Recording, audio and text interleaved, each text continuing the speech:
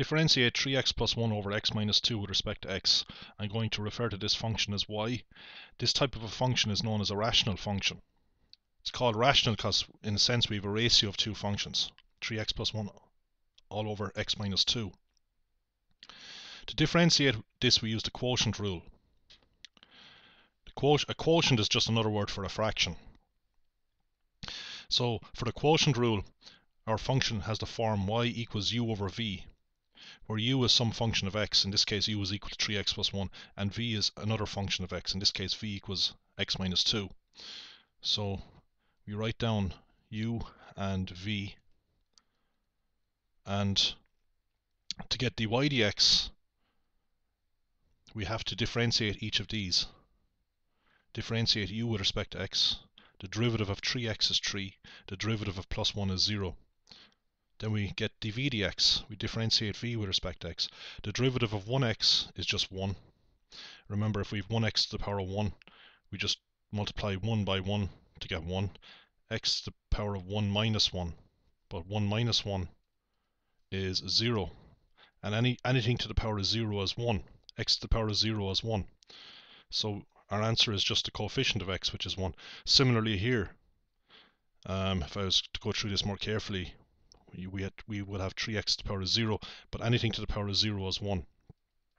So that's just 3 times 1, which is 3. The derivative of a constant is 0. Similarly over here, the derivative of minus 2 is 0.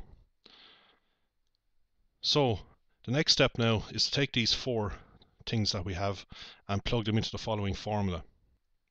dy dx, that's what we're looking for, is v multiplied by du dx minus u times dv dx, all divided by v squared. So we have to take v and multiply by du dx, and then we minus u times dv dx and divide the whole lot by v squared. So v in our example is x minus 2. And x minus 2 has two terms in it, and we want to multiply it by du dx, so we put it in brackets. Du dx is just 3 minus u, which is 3x plus 1. U consists of two terms, so we bracket this. And that's multiplied by dv dx, which is just 1. And all of this is divided by v squared. Well, v is x minus 2, so we have to take x minus 2 and square it. So we multiply 3 into the brackets here. We multiply 3 by x and 3 by minus 2. That gives us 3x minus 6. And then we multiply 1 into our brackets here, and we have to minus what's inside. So we've minus plus 3x or minus 3x, then minus plus 1 or minus 1. And this is divided by x minus 2 squared. We normally don't bother squaring out the denominator. We simplify the numerator. 3x minus 3x is 0. Minus 6 minus 1 is minus 7.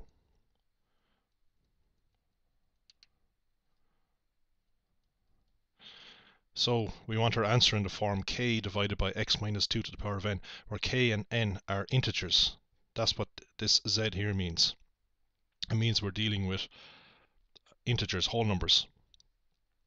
So by comparing, you can see that k is minus 7. And what about n? Well, n is just the power here. N is equal to 2. Well, we don't have to explicitly state what k and n are. Just have our answer in this form. Well, actually, this form is automatic. There's no need even to state this about writing this answer, because it's going to automatically be in this form. So you don't have to do anything really. Just to mention z again, z is the set of integers. Integers are positive or negative whole numbers. So minus 7 is an integer. It's a negative whole number. Plus 2 is an integer. It's a positive whole number. You can check your answer by going to wolframalpha.com and typing in the word differentiate, followed by the function that you want to differentiate. You have to put 3x plus 1 in brackets to indicate that it's all divided by x minus 2. So here we see the function. ddx means we're going to differentiate this function, and we can see the answer, minus 7 over x minus 2 squared. In part 2, we have the function y equals x squared minus 2x minus 9 all raised to the power of 4.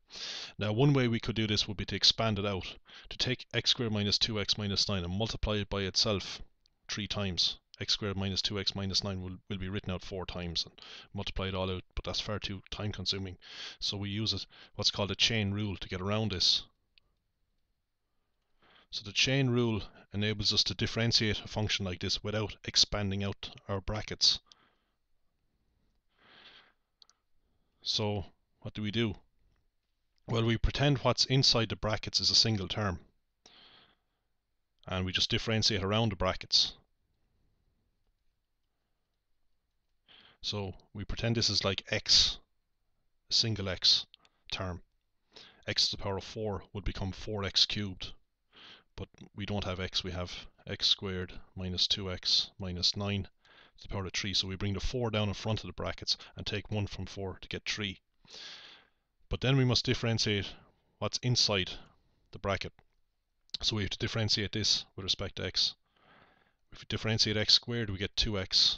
We just bring the 2 down, take 1 from the power. So we get 2x to the power of 1, or just 2x.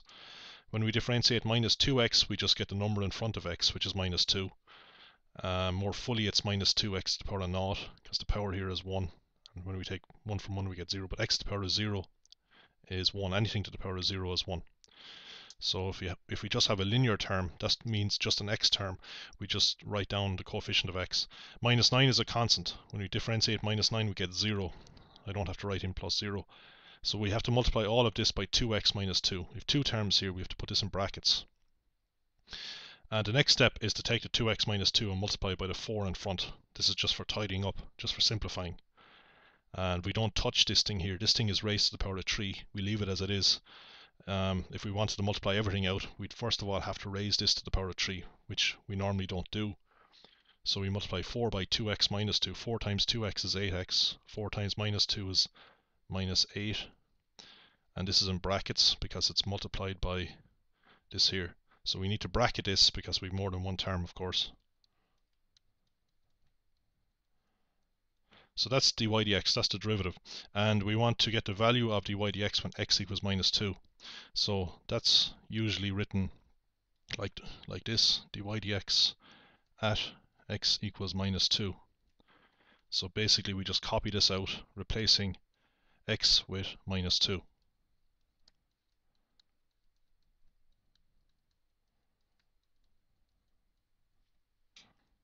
8 times minus 2 is minus 16. Minus 16 minus 8 is minus 24. We have minus 2 squared is plus 4. Minus 2 times minus 2 is plus 4. So we have plus 4 is plus 8. Plus 8 minus 9 is minus 1. So we have minus 1 to the power of 3.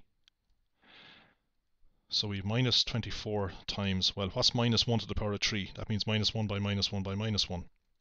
Minus 1 by minus 1 is plus 1. Plus 1 by minus 1 is minus 1. So our answer is plus 24.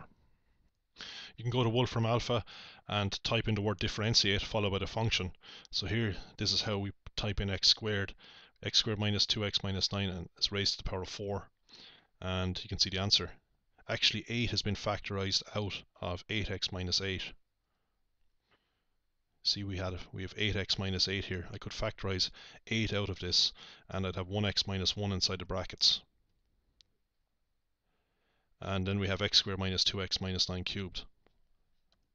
We can also see the derivative of x squared minus 2x minus 9 to the power of 4 when x equals minus 2. We just type in when x equals minus 2, and we get 24.